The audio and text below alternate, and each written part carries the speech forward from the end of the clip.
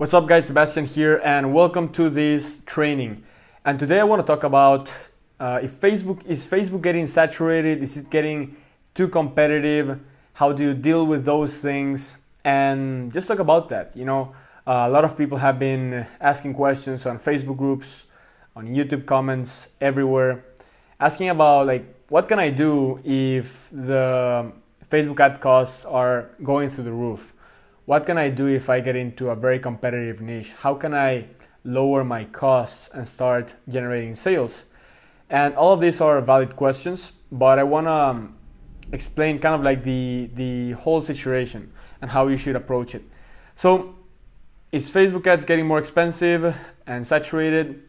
Yes, it's getting more competitive, more saturated, more expensive over time, right? So if you see a graph of how competitive it has gotten or how saturated it has become, you'll probably see a graph that goes like this, right? And the reason that happens is because people are realizing how powerful social media is. They're seeing that the attention is no longer on banner ads on the street.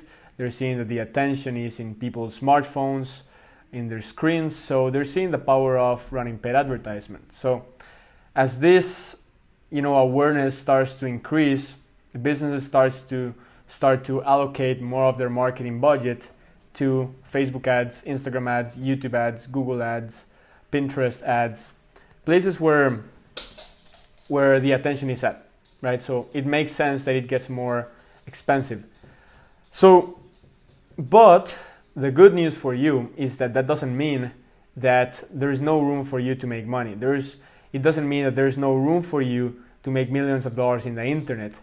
In fact, there's more opportunity than ever, because if there's competition, if there's saturation, it means that money can be made, and a lot of it. So here's the thing. For people that are posting on Facebook groups and saying that Facebook is too expensive, that what's the least saturated niche, my answer is this. The reason it's being expensive for you, it's not profitable for you, it's saturated for you, is because you don't have the right product, you don't have a killer photo or video that displays that product, and you don't have a creative marketing angle. So if you go, for instance, in the bodybuilding niche, I have a business that's into the fitness niche, into the bodybuilding niche. If I go into that niche, which by the way is one of the most competitive niches out there, and I post a photo that's like a 6 out of 10 in terms of how good it is. If I post a photo that's a 6, then I'm gonna experience massive saturation, competition, high costs. My costs are gonna be very high. My cost per purchase are gonna be high. My cost per lead are gonna be high, because I'm taking a photo that's a 6 or a video that's a 6, and I'm putting it to compete with a bunch of ads that are 5 or 6 or 7 or 8, right? So you will always experience the same level of competition, massive saturation, all that stuff. But if you go into the fitness niche, which is very competitive and extremely profitable, and you take a photo or a video that's a 10, and you have an offer that's a 10, now you will experience massive saturation here, but you're gonna be here, right? You're gonna be above all the other people. And this is gonna bring you extremely low costs. So here's an example. For the bodybuilding niche, we have a campaign that's generating leads, right? So we ask for people for their email in exchange for a workout, for a free workout. And I tested an ad image that was consistently generating leads for $4 each, right? So I was generating email addresses for $4 each. If I got 100 emails, I would have to spend $400, right? So then I duplicated that campaign and I tested another image, which is my best image so far. I've never had an image that produces as best results as this one. And that image is with the same offer, with the same funnel, with the same everything, is bringing in leads for 30 cents each in the US. Both of these campaigns were in the US. So one campaign has one image, the other campaign has another image, but both of them have the exact same offer, the exact same sales process, the exact same sales funnel in the exact same niche to the exact same audience. But one of them is crushing it and the other one is not. And the reason that's happening is because of the outstanding creative. So my message to all of you guys that are asking, or being frustrated about high costs, about low results, is like, stop thinking that it's getting saturated. Stop thinking that it's very competitive. Stop thinking about what's the least competitive niche, and start thinking more about where can I make the most money? What's the biggest niche where there's most opportunity? And how can I, instead of going and creating 5 out of 10 ads, 5 out of 10 offers, how can I create a 10 out of 10 offer, an ad that completely destroys my competition? For instance, well, everyone in the fitness niche is saying, yeah, the cost per leads are, $2 each, super expensive. I'm like, man, I'm in the fitness niche in the US, bringing in leads for 30 cents because of my killer ad, right? So this is how the big marketers are seeing it. In fact, if you ask a big marketer, I can basically guarantee you this. If you go to a guy that spends millions of dollars on Facebook ads, on Instagram ads, and you ask them, are you worried about competition on Facebook? Are you worried about saturation? Their answer is gonna be, in most cases, no, I'm not. I don't really care about competition, because their mindset is not their mindset is not made to compete with everyone that's coming into Facebook ads. Their mindset is always, how can I crush my competition? How can I create a 10 out of 10 ad? How can I create an 11 out of 10 offer?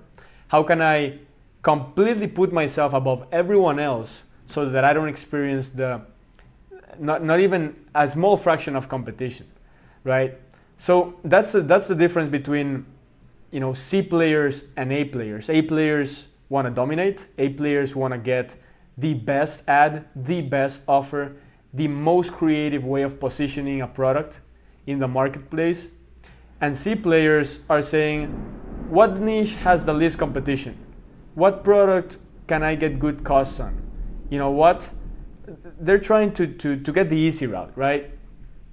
But I can tell you one thing, like, what I suggest is that if you choose a niche, go for the competitive niches. Like, I never really go into a niche that's not very competitive, because I don't know. Like, for instance, I'm gonna tell you some niches that are pretty profitable.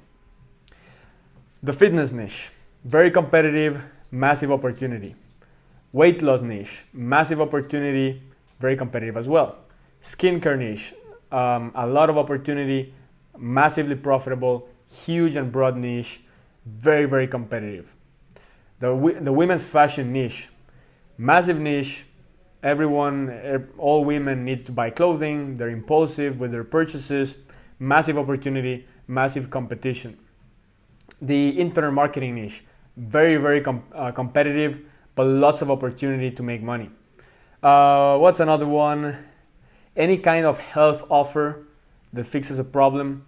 Those are going to be competitive, massive opportunity. So what you want to do is you want to get into these niches. The dog niche, massive niche, super passionate, lots of opportunity, very, very competitive. But who cares? Because if you go with the mindset of, I'm going to dominate, I'm going to find a 10 out of 10 ad, I'm going to find a 10 out of 10 product, and I'm not going to just go, because if you go to a super competitive niche, like the dog niche or the fitness niche, and you just go and copy your competition, then you're putting yourself over here. You're never going to be above everyone else because you're copying your competition. So if your competition is here and you copy your competition, then your costs are going to be here, super high as everyone else. But if you go and find a super creative way of positioning your product or your campaign or your ad, your video, all these elements of the campaign, and you get creative and you say, I'm going to stop competing, I'm going to start dominating, and you put yourself over here, your costs are going to be extremely low that we're experiencing. We're getting leads for our e-commerce stores for like 15 to 20 cents each. In the USA, these are USA leads. For fitness, 30 cents each. That's outstanding. I mean, like most fitness experts will struggle to get these costs. And this is because of the ad, mainly, right? So that's my advice. Is Facebook getting saturated? Is it more competitive? Is it more expensive? The answers are yes, yes, and yes. But you don't have to be worrying about these things. You're focusing on the wrong thing. You're focusing on, oh, it's too competitive. You need to focus on, how can I dominate, right? And I know that sounds super cliche, but it's the only way to make it work. It's the only way to really make a lot of money is to start to really start believing in yourself that you can actually crush it, and to think outside the box. Not a lot of people like to think outside the box. They're always looking for product research softwares. They're always looking for a way to copy their competition. People are looking for easy strategies, right? What you got to do is literally say, okay, here's what everyone is doing. Everyone is doing this. How can I take the concept of what works for them, but put it in a completely different way, position it in a different way, different ad, different product, different image or video, so that I can make 3 times the money as these guys. I can get the cost can be 3 times lower than the other guys. So that's how I think about these things, because if not, yes, you're gonna experience massive competition, massive saturation. It's gonna be expensive for you to advertise. So the only way you can figure this out is if you start testing. Start testing, start running ads, start making research, and start take a whiteboard. I have a whiteboard here where I make put my thoughts and just start testing stuff, guys.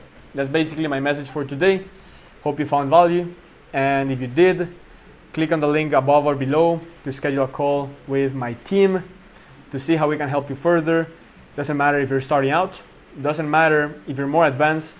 Sometimes you just need one idea, sometimes you just need one extra strategy, one extra push to reach your goals. And we're giving that opportunity above or below in the link. Schedule a call, roicall.com, and speak to us. Let us know what you're struggling with, what business model you are working on, and then we will see how we can help you out. We have a lot of different offers that we can make you depending on where you are. So that's it for this one. Thanks for watching. I'll see you in the next training. Bye-bye.